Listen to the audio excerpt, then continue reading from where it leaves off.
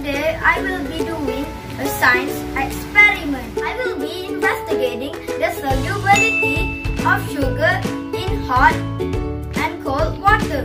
These are the apparatus and materials that we need. I have here glass A and glass B and hot water and cold water and 1 teaspoon of sugar and another teaspoon of sugar and 2 straws. First step, pour the hot water inside glass A.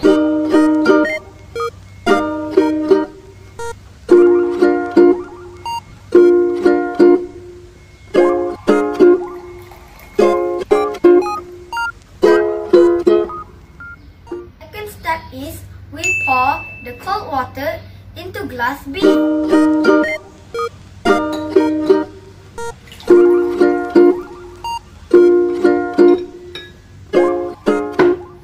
Sorry for the mess earlier. Now let's get back to our experiment.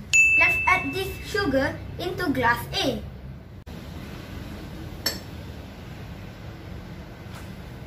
Now let's add the same amount of sugar into glass B. We need to stir the water in both glasses in the same time. Call my assistant to help me. Hello, I'm Leia.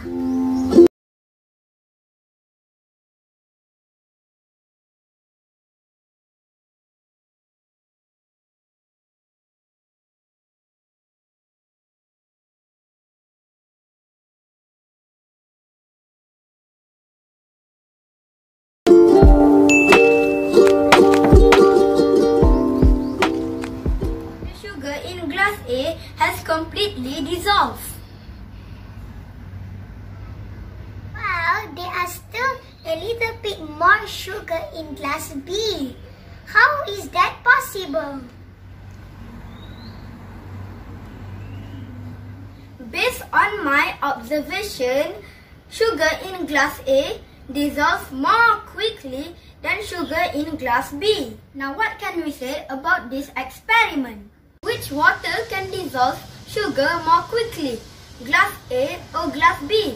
Hot water or cold water? Yes, hot water dissolves sugar more quickly. The conclusion is soluble materials can dissolve quickly in hot water than cold water.